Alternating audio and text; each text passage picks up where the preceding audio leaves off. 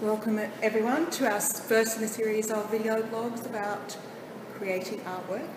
We're going to be doing a study on acrylic using colour today. So what you need to start off with materials is a canvas or a large piece of fairly thick paper, sketch paper. All of your colours that are in your box, assortment of brushes. Make sure you've got a really wide one to start with and some fine ones as well. And a sponge. If you can, just an ordinary kitchen sponge would be awesome. So I've already started the wash here. This is what you need to start with, a very watery wash and a really wide brush. I'm going to be using white and blue together, and lots of water, continuing really nice long brush strokes all the way across the page. Don't use too much blue, it'll be too dark for the picture to go on top. So a tiny bit of blue, lots of water, and back, blend it all in as you go, back and forth. And you're going to get the background for the birds. Now this won't take very long to dry because it's really nice and watery, and we'll be able to pretty well paint straight on top of it as soon as I've finished here.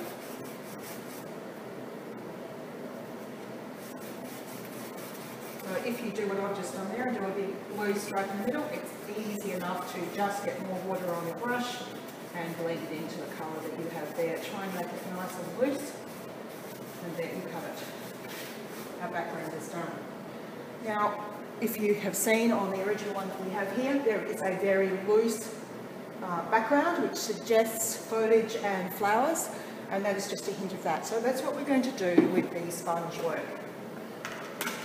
You need a bit of red and green paint, a sponge, and we're just going to get the smallest amount of red and green, and you're going to be dabbing it very lightly to suggest the gum flowers. Now, it doesn't really matter where you put these, green as well. So you've got the green that's really dark, so I'm going to try and sponge a little bit off. I'm going to put a little bit of white in that. Just a bit of suggestion of some foliage there, and as you can see, I'm making this really rough and abstract in style, so you're not really worried about it. It's just a suggestion of leaves in the background, and I'm framing it, so I've got some on either side.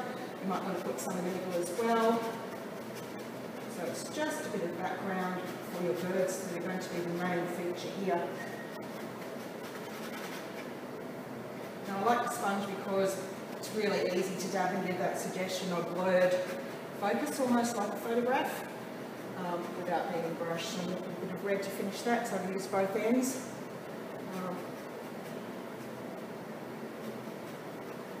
I think we're ready to go.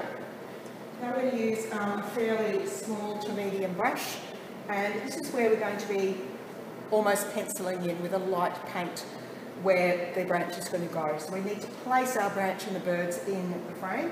I'm going to use a yellow. If you use white, it could get lost in the background, and yellow is easily covered as well. So the rule of thirds we're using with this one, so instead of dead bang in the middle, we're going a little bit lower. So the sort of middle third, if you like, and we're just going to do a nice loose, plenty of water on the brush, sort of sloping branch. Don't make it too thick. And this particular one has got a few side branches coming off, which we'll also do down there to make it interesting, and it gets slightly smaller as it goes up. Make sure you haven't got dead straight lines, branches never dead straight, and I'm going to keep it basically, that is my outline. We're not going to block in the branches yet because the birds will need to sit on top of that. Once we've got that, the birds are going to be basic shapes to start with.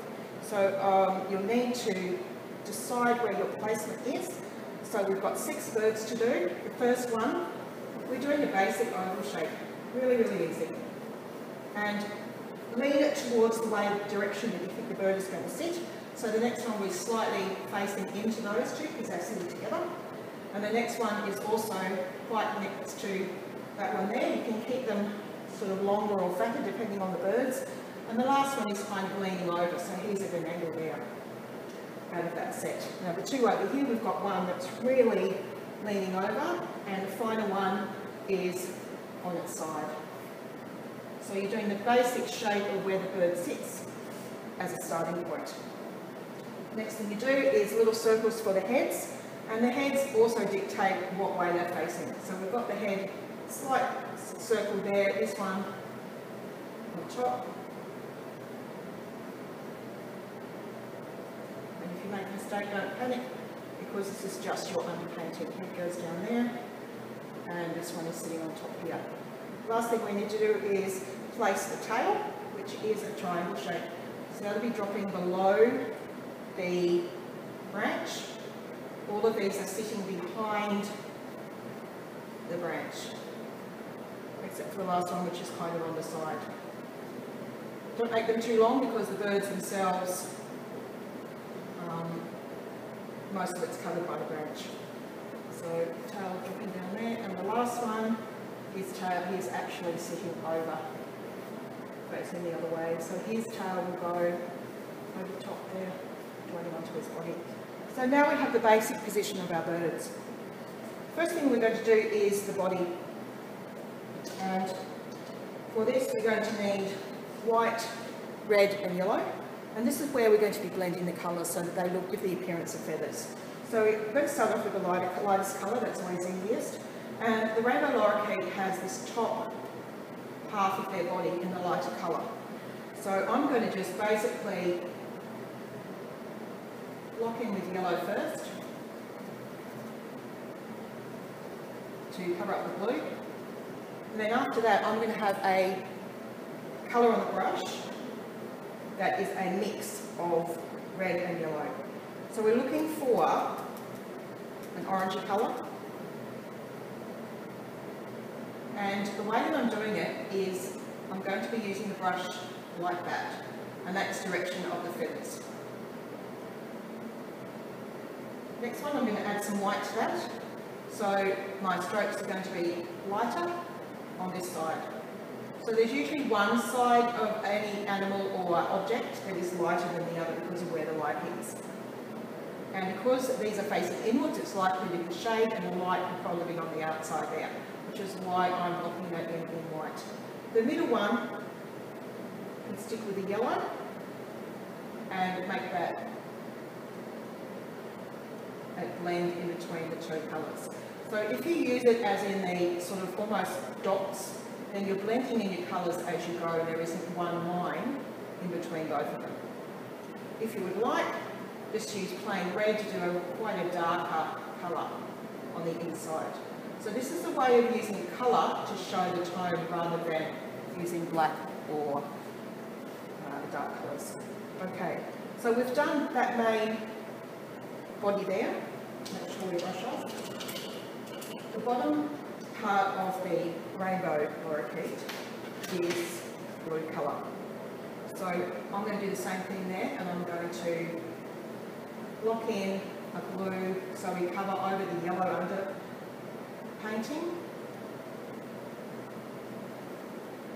sitting so that he's still behind the log. Yeah. He also has a blue head.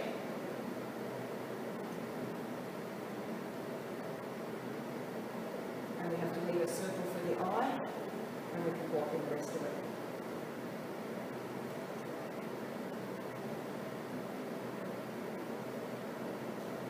Now once again with the blue, we're going to have some associated colours to give areas that are lighter and darker in there, and that's where we can bring in some red. And if we add a little bit of red to that, we're going to get a darker, almost purpley colour. You can see how I'm doing the dots there on that, and that's going to be the red and the blue. So I'm just really adding red onto my brush that's already got blue on it, and I'm doing the same kind of dabs there to make that darker. The same way, but this time you'll be using the lighter blue with white. You'll be getting the lighter on this side. Now remember, we don't want a straight line where the two different areas of the bird blend, so you might want to do those dots so it doesn't look so artificial. I'm getting more white on my brush. If it starts blending in, just get it straight white and dab it lightly so it sits on top rather than blending in. And the middle, obviously we go with the regular blue to cross over those two colours. Okay, so we've already got our main body happening there. The tail is yellow with green on the inside.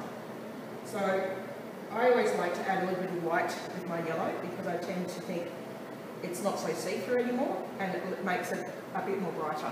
So the outside of the, can you see I've already noticed that that tail doesn't match where that body is, so I'm going to bring it over a little bit further here.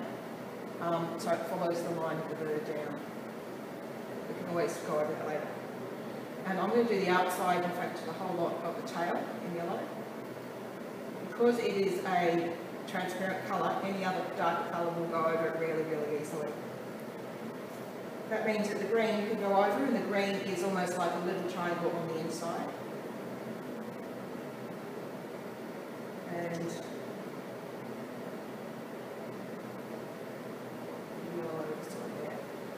this also, this bird has side wings, which we will be putting in just a suggestion, draping around with green on the side like that, and the same on the other side. So it's like one green smooth line there. And I'm going to go over this again because it was quite a light green tail. Okay, so we're done with the main body part for now. The beak of the lorikeet is an orange colour, and that's on the side of this one. So I'm going to go with the same orange that I'd already made up before, and a slight beak there. He also has a little bit of orange in the eye, so I'm going to put that as a background colour. This is the time to use a finer brush, so I'm going to switch to my other one here. And I'm going to go back in around the eye. I'm firstly going to get a nice dark colour to do the spot in the middle of the eye. So I'm going to go with dark blue that was mixed with a bit of red, so it almost looks black. And once you've done that, the easiest way to make it look real is to add a white dot. So same thing, end of the paintbrush, and we're just adding a dot right at the top part in there, just pure white. So you can see how it comes alive now. And this is where we need to go over our underpainting of blue, and we're going to do a similar technique to there. The lorikeet has a shape on, it's like a cheek, about that shape on its head, so we don't need to worry about that. And we're just going to go in detail with the blue. Make sure you join the neck on, so these are seen as circles at the moment, so you need to continue this line so it joins on the body. And putting more detail of that blue in the head around.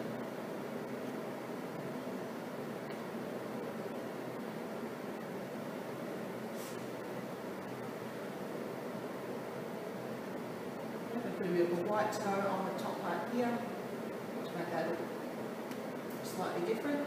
And this cheek here, strangely enough, something I knew, is a yellow flash. If you put yellow over the green, that would be almost the colour that it is, maybe a bit more yellow on the top, and it's a yellow-green flash on the side. Now I've already noticed that the beak is not looking particularly stand out there at the moment, so I might have to go over that when it's a bit dry. So you've got bird number one. That is the same process we're going to use for the other birds as we go along. So you've got it all placed out. Now is your chance to use the rest of the techniques, go over the yellow there, to do your birds along. I won't need to do all that for you, you can have a go now. The last thing that we do is the log. Now you don't have a brown with you, but a brown is easily mixed using this red and a green. And you'll get variations depending on how much red and how much green that you use in that. So the colour that I've got here is a really dark brown. And if you were to want to make that sort of a more reddy purpley brown, you add more red to it like that. And we're going to paint it in. Once again, we're doing the background, so we cover over the yellow. Right up to where the tails come out.